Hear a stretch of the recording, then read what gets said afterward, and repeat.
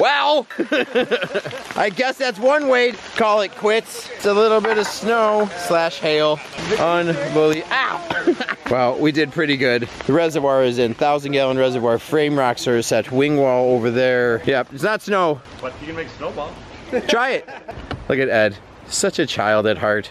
Hit the camera. Yeah. Jesus. It's gonna be loud. Good. Yeah. That's nice. It's gonna be cool. Yeah. If you're down and you're enjoying it by this patio, slow it down a little bit. If you're all the way inside, then crank it up. Or your friends come over and you're like, watch this. Yeah, right. Oh my god. We are gonna build a pondless waterfall. The easiest way to learn something is to teach it. We are rocking and rolling on this pond. We appreciate you guys tuning in.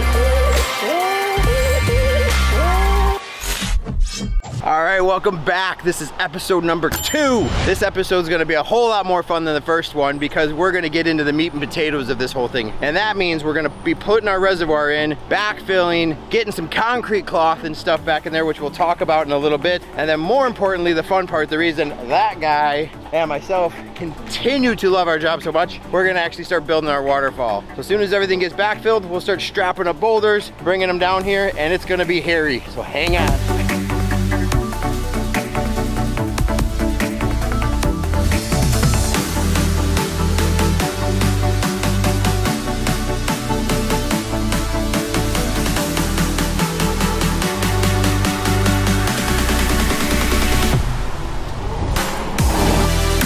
Picking out rocks, and at this point they're talking to me, they're talking to Ed, and when there's so many talking to you, you just want to be like, stop the noise for like a second, right? You'll all get your opportunity. Just wait.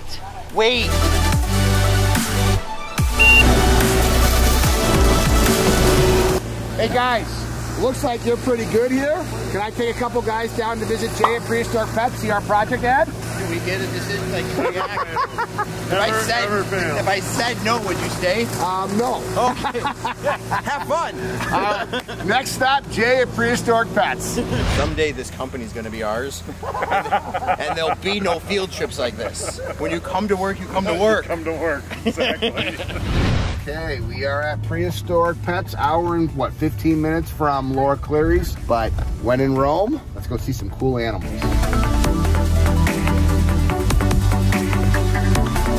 Pond guy gone wild. Woo! Let's go see some animals. Look at a little baby up there. I mean, they climb all the way up that. I mean, is that a lot of red ear sliders or what? Look at, they got Pacu down here.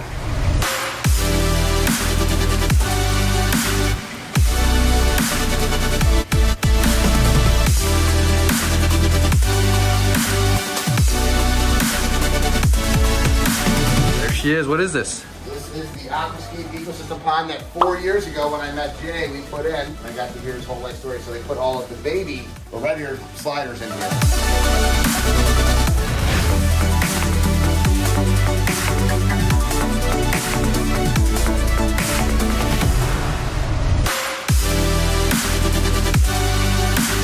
So every now and then we hit a snag on a job site, and it's usually like an electric line, irrigation, maybe cable TV, maybe rocks didn't show up on time. This time, it's actually the first time in 27 years of building ponds I've seen this happen, but our drone guy, you, not you guys, the guy behind you, is flying the drone, somehow hit the chimney and managed to land the thing. You can actually see the red dot to the drone sitting on the chimney up there. And the challenge is not only is it up on the top of the house, and we don't have a ladder or anything like that, but it's sitting so close to the chimney we can't take off because the blades are hitting the chimney. Hey, way to go, first timer.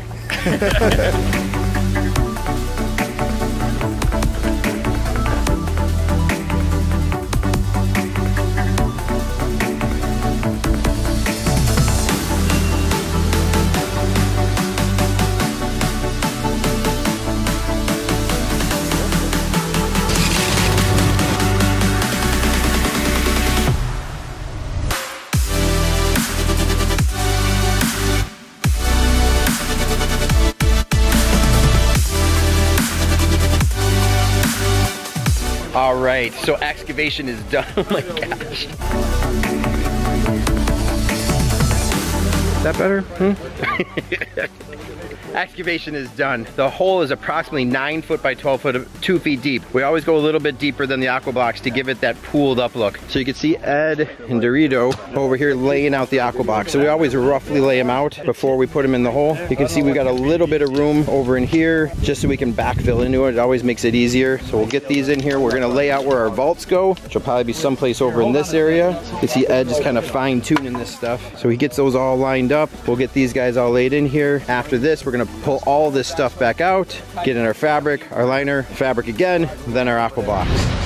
Hey, what's up today? Let's do it. All right, what are we gonna do, buddy? What can we do? Find something to bite you. No.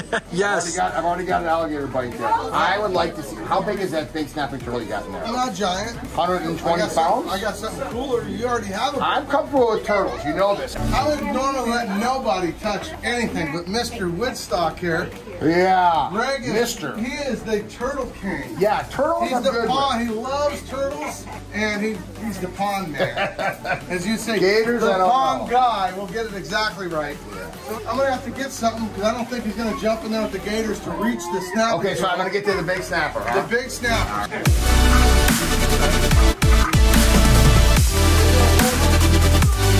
Yes.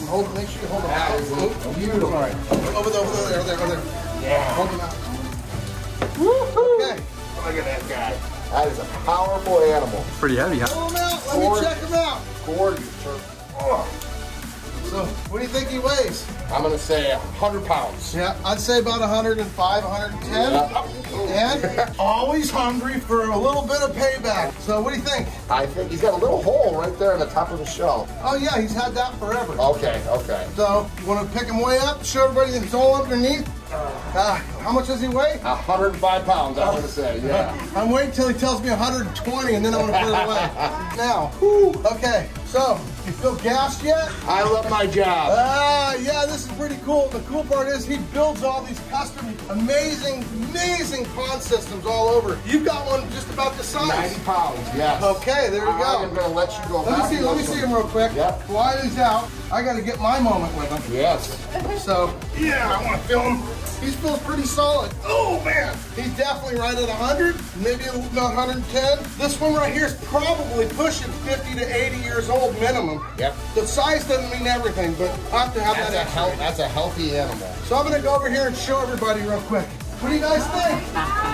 Is that crazy?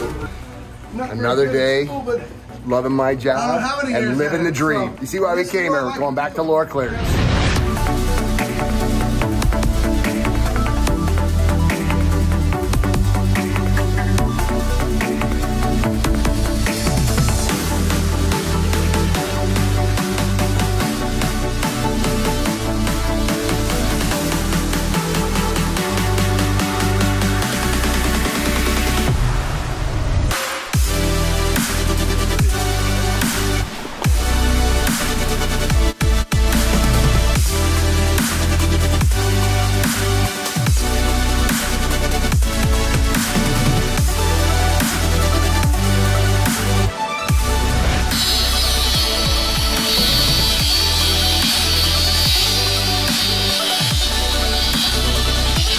Happens all the time. We have to cut and modify some of these aqua blocks to fill in the small little voids back behind our vaults. So we cut one for the front. We've got this one that's gonna slide right in here.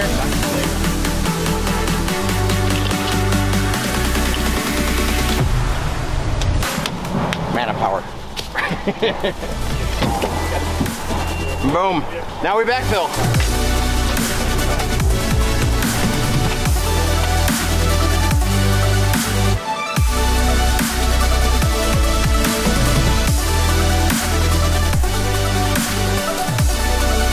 Alright, so they're backfilling, and if you notice, if you look very, very closely, you're gonna see a different type of fabric back in there. So Chad and Ed are holding a concrete cloth back in there. That concrete cloth is actually gonna keep rodents and stuff from wanting to chew through there. As the stuff gets wet, it's actually a fabric with concrete embedded into it. Once it gets wet, it turns rock hard. So as those gophers come, they'll hit that brick wall, that concrete wall, stop and say, hey, let's go this way instead. So it's just cheap insurance. We're gonna put it down around all the edges of this thing. No need to put it underneath underneath because gophers aren't gonna go down 2.5 feet deep. So we're gonna put it around the edges of this and then all the edges of our waterfall as we move up through here. Again, just as cheap insurance.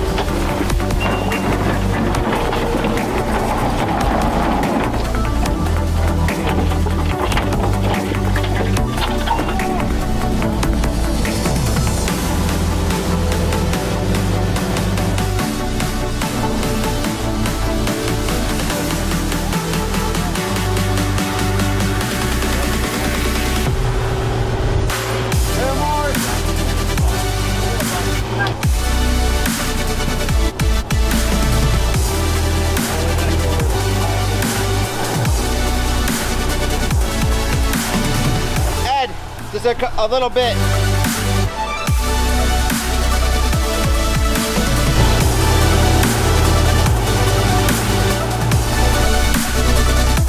So we were talking earlier about how the first rock, and my eyes keep like going over there because they're building the waterfalls, but we were talking about the first rock and how it actually kind of sets the pace for everything else. And that first rock didn't go easy. A lot of times we could just tell by the way that first rock goes in what the other rocks are going to be like. The challenging part with this waterfall is you have all these rounder boulders, and so when you're taking dinosaur eggs, if you will, you can't really match up joints. So we're actually trying to hide joints. So if this is a rock here, instead of trying to go like this, we go like this, which hides my ugly knuckles or the ugly edge of a rock. So when we come back like that, it works a lot better. So we set our big frame rock, which you guys are gonna see, which will be on, yeah, this side for you guys. I don't know. Anyways, the big frame rock. A lot of times then we have to come in front of that one to make sure, like, especially if we're gonna come up really tall, that there's no way this will ever fall over. So we came in with one in front. That secures this thing. On the back side, we came out from the wall a little bit, which will backfill with soil. So we got this one set, this one set. Now we're doing the spill stone next to this guy, and then we'll set the other frame rock next to that, and then start doing the whole bottom area there. It's one rock at a time. We knew that on this job site. On a job site like this where there's hard access, you can't get multiple machines down here. You also can't have multiple visions going on because you have to start at the bottom and work your way up to the top. You can't have somebody working here and somebody working here. So we start here, start coming up, start doing our wing walls off on the sides, and then we climb our way back up out of the property. So it's a good thing we have 3 days out here because I think we'll use every minute of it. So I thought instead of just showing you with my hands, we'd actually come over here and show you the rocks we're talking about. So this was that spill stone. And instead of trying to match the edge of this rock right up with this, which is gonna look ugly no matter what, we hide it. So we actually bring this rock back behind our big frame rock. And then we've got that rock. And once we get some rocks in here, this will lock all that together. The next rock we choose, instead of trying to match up against this ugly face right here, we'll actually come out in front of it. So if you can look where my green arm is, that rock will sit someplace in here, kind of come out like that, and then all that water will fall into this more of like this cavern back in this area, which will really then shoot that sound up the slide through the house.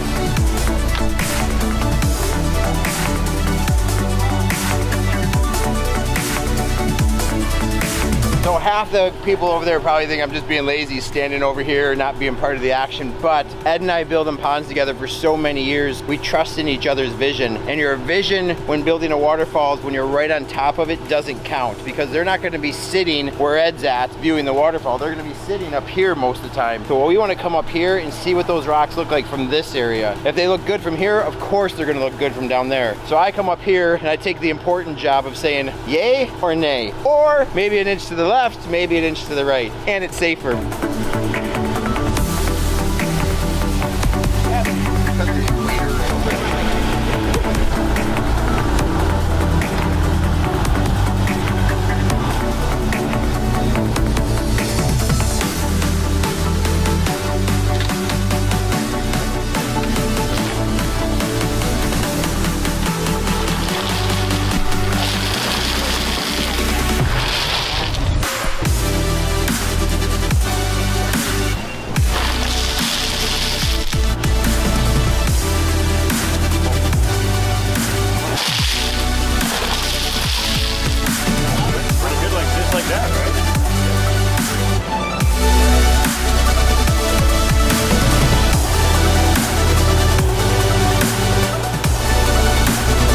Hey guys, we never met. I'm Brian.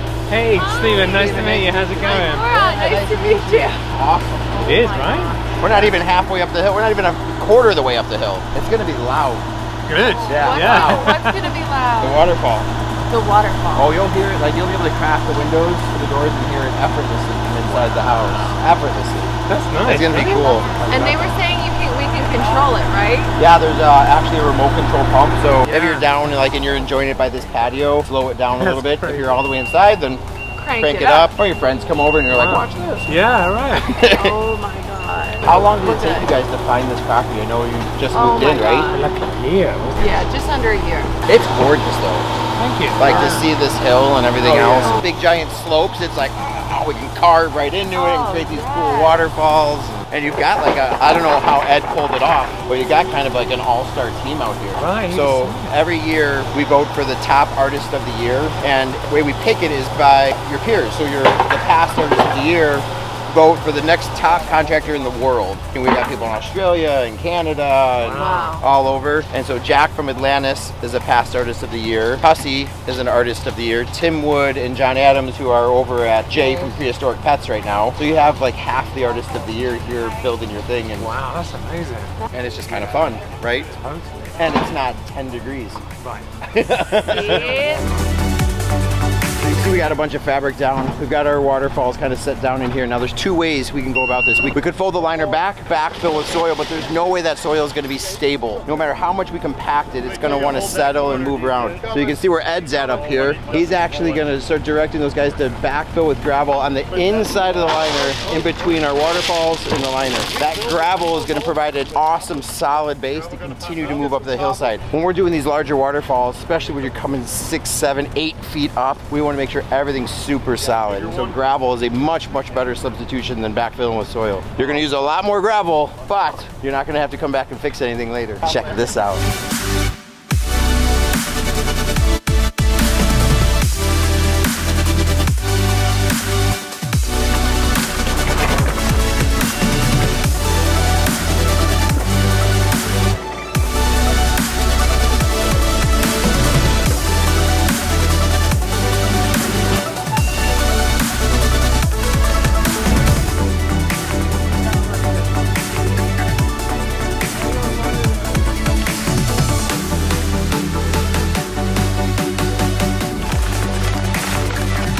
Well, I guess that's one way to call it quits.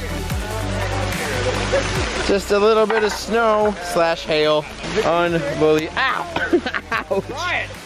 That hurt. We came out here to get away from this crap. Right? We all leave the Midwest to come out here and it smells on. Oh my God. Some of those hurt. Well, we did pretty good. The reservoir is in 1,000-gallon reservoir. Frame rocks are set. Wing wall over there. Wing wall over here started. Yep, it's not snow. But you can make snowballs. Try it. Look at Ed. Such a child at heart. Yeah. Jesus. I thought you were gonna loft it. Well, that's it. That's the end of the day. Snowball at the camera. See you guys tomorrow. Bye.